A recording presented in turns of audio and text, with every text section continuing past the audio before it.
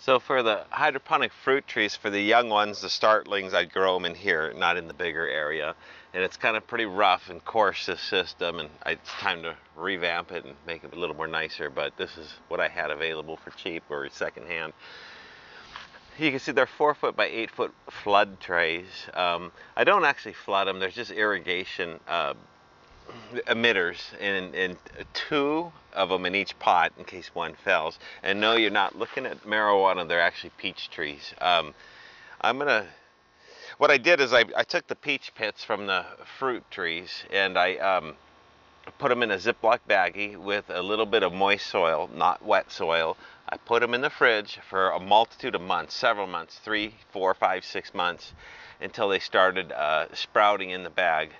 If the fridge was really cold, like this year, because it was set a little lower, they never actually sprouted, so I had to take them out. I just took them out after 6 months. After having that chill, they sprouted really good.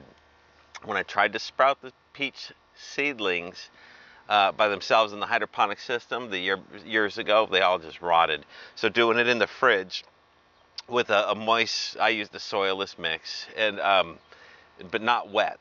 I mean, you couldn't squeeze out the water, but there was a little bit of moisture. That was good enough. Anyways, well, let me just pause for a minute.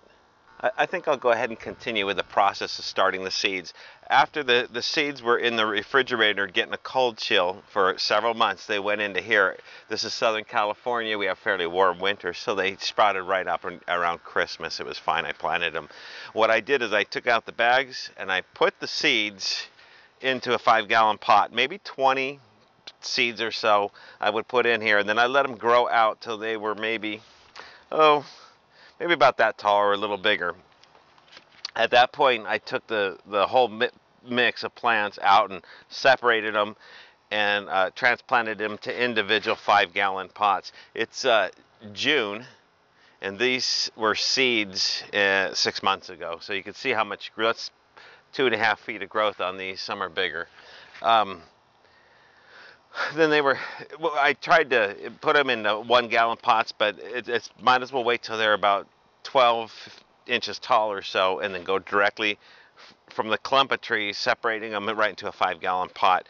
They'll sit in here till they're maybe about 3 foot tall, and at that point I put them into a 15-gallon pot, and then say around August I would use these just for root stocks and graft them using a T-bud, kind of a bud graft, and then watch them, make sure they take. If they don't take, you can graft them when they're dormant in the winter with some scion wood.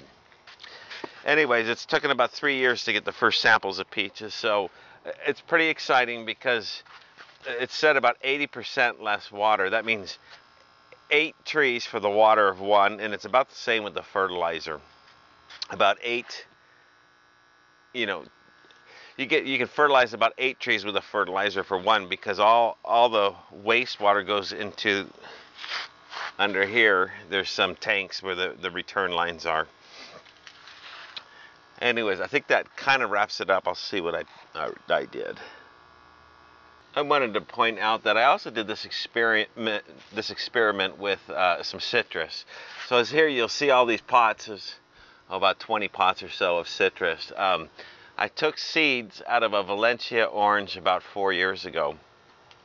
I grew them for about 3 years. That's why the stems are pretty thick, and then I grafted them. So all the tops you see are grafts I did maybe 9 months ago. Again, when you do all the grafts, you need to keep removing all the sucker wood from the rootstock and just kind of keep an eye on them. So hydroponically, we're growing citrus, just about every kind imaginable, and there's also pluots, peaches, nectarines, and there's several different varieties to see how they do. So I think the results are going to be good. The only thing is I need the money and the time to make bigger setups for all these trees. They're much too big, most of them. Let's Most of the orchard now is actually in the ground. In fact, everything that's really producing is in the ground. But I've had so much trouble with the soil and parts of the property. It's really pushed me to experiment with the hydroponics, and also for the public to be able to grow all these things, so people can grow fruits locally, even profitably for money. Actually, I could see apples too on the apple trees. They're in the hydroponic setting. The tin cans or the aluminum cans are actually to weight down branches so they'd be more inclined to bear fruit. But that hasn't worked so well because the wind's knocked the cans down. I have to do something else. So those weedy looking things in the boxes of the 24-inch boxes with the peach trees, well, they're actually carnations. The seeds blew into some of the boxes a few years ago, and I thought it was kind of cool to have the peach trees with the carnations in there. It makes it pretty in the spring, but it looks like they're just about done.